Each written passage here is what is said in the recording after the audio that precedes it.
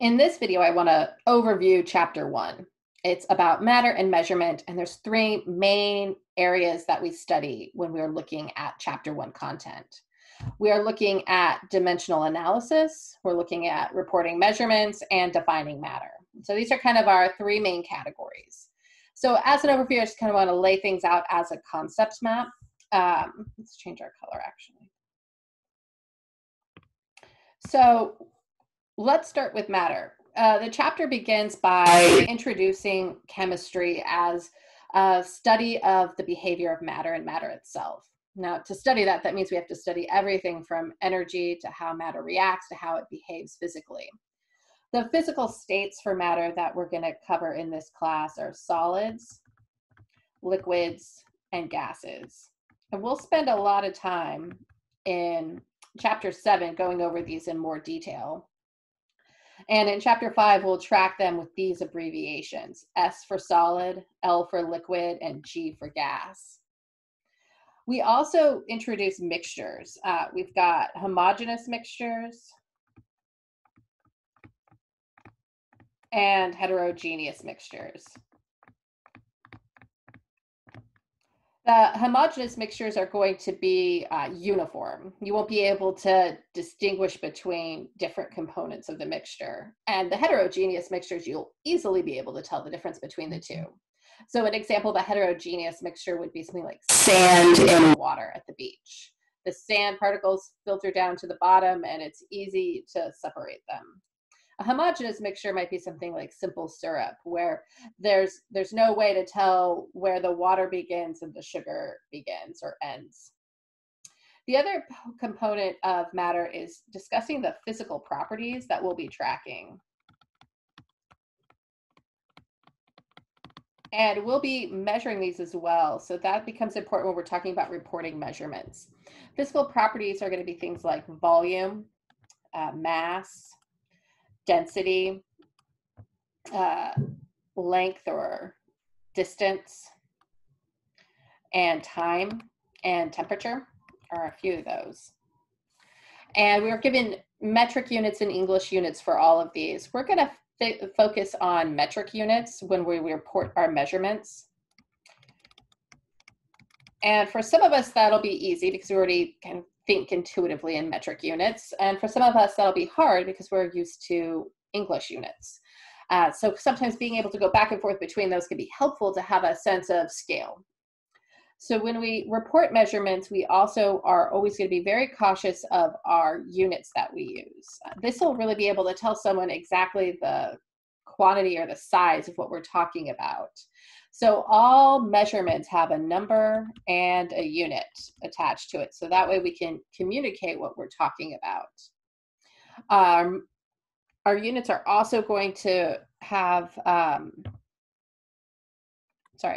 different abbreviations for metric and for English units and conversions between them. And we'll talk about conversions and dimensional analysis. We're also given some time focusing on the different temperature units in this chapter. A lot of us are familiar with degrees Celsius or degrees Fahrenheit. Kelvin is one we introduce, and one we use a lot in chemistry because there are no negative values. The lowest possible temperature is 0, which is absolute 0, which means nothing has any kinetic energy and it isn't moving, which we haven't obtained. We can get close and things get weird. Also, when we report measurements, we want to make sure everyone is comfortable with scientific notation. Scientific notation allows us to report really large and really small numbers in a way that is more safe space. And in this class, we're going to talk about things that are huge and tiny. When something's really, really tiny and there's enough of it that you can hold in your hand, it means there's a huge amount of that tiny, tiny thing. And so we'll oftentimes be using numbers that have 23 zeros after it or before it, or 34 or 37. And those are huge and we're not going to write them all out. So we use scientific notation. It'll always have the same format. There's always one digit first, followed by a decimal place, followed by the remaining digits. The number of digits to use will be the number of significant figures that the number has. then it's multiplied by 10 to an exponent. If this exponent is negative, it's a very small number. And if it's positive, it's a very large number. So an example would be 6,000 would be 6,000.0. 6,000 or 6.1234, I've got 4 significant figures, times 10 to the third. It's a positive number showing it's a positive exponent showing it's a large number.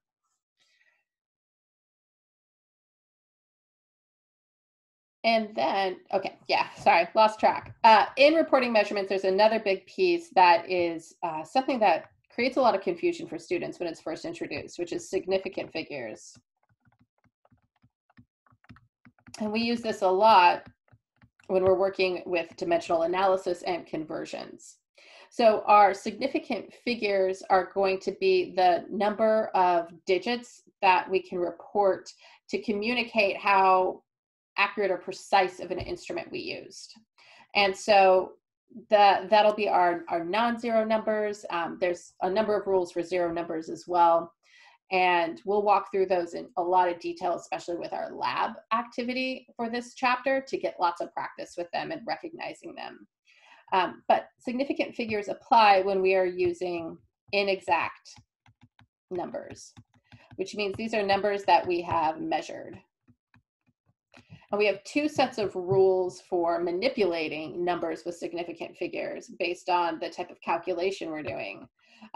Multiplication and division operations have a different set of rules than addition and subtraction operations.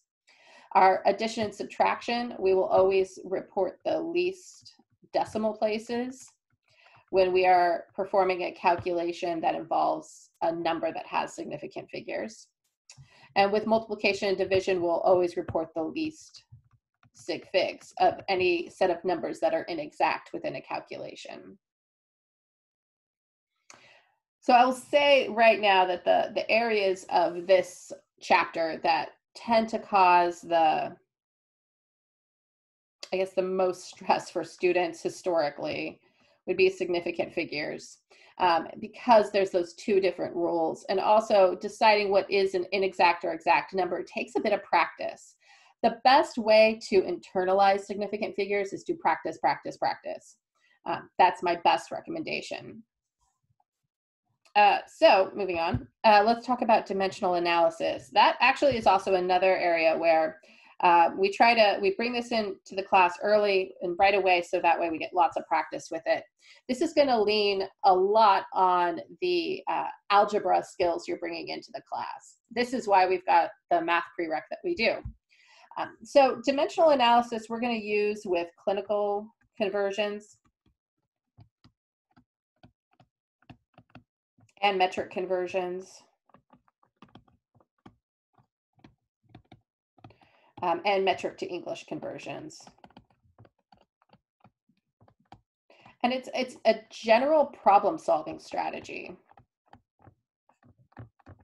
So we can use it a lot.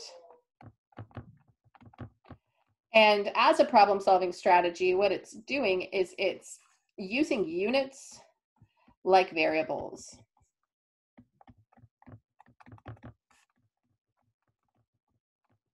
To plan out a calculation. So let's bring this down a little bit. So looking at this, a way to make it more abstract would be to say that if you know a given set of units and you want to convert that into a different set of units, we would multiply it by a conversion factor that would be set up as a fraction. So we'd multiply it by a fraction that had the units that you want on the top, and the units that are given on the bottom. And when you multiply that given value by that conversion factor fraction, you'll end up with a number that's in the units that you want.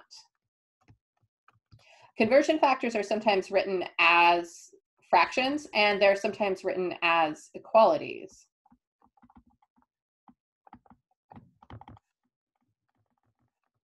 When they're written as an equality, you can just take that equality and take this side and put it on the top and this other side and put it on the bottom.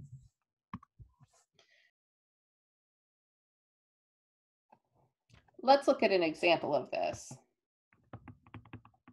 If I wanted to convert between milliliters and liters, which are both metric units, I know that 1,000 milliliters equals 1 liter. If I have 1 milliliter, I will multiply this by a fraction that places the milliliter unit on the bottom and the liter unit on the top. So plugging in my conversion factors from the equality, 1 liter would be 1,000 milliliters. I can see that when I multiply this all out, if I'm treating these units like variables, these milliliter units will cancel out, leaving me only with units of liters. And I'll get a value that's 0.001 liters. There's actually another O in there. They're already back down here. I'm reporting this, if this is a measured value, I have two significant figures right here. So I'm going to report it with two significant figures as well. The zeros that come before that 1 aren't considered significant. They're just placeholders. So when I'm looking at this, I can also convert it into scientific notation. That would be 1.0 times 10 to the -3 liters. Again, I'm still just reporting two significant figures. All right, so to kind of conclude, for chapter 1, if I was going to focus on just a few things, my priority would be, here, not B, P. So a priority list of what to focus on as you study is dimensional analysis, first and foremost.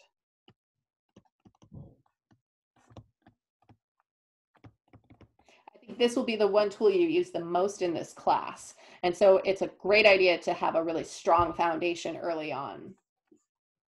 After dimensional analysis, I would make sure that I'm familiar with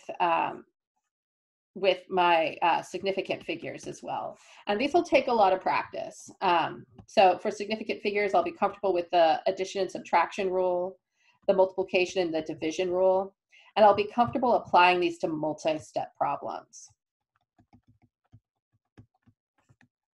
And when you're doing that, make sure you are assessing sig figs after each step.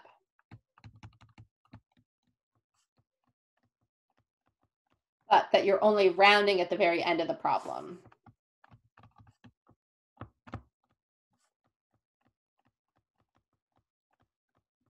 One way to do that is when you're working on a problem, if this was a first step of many, I would put a little line underneath my last significant figure to keep track of it, but then keep all of my digits that are coming up in my calculator with me as I move through the problem until the very end and round at the very end.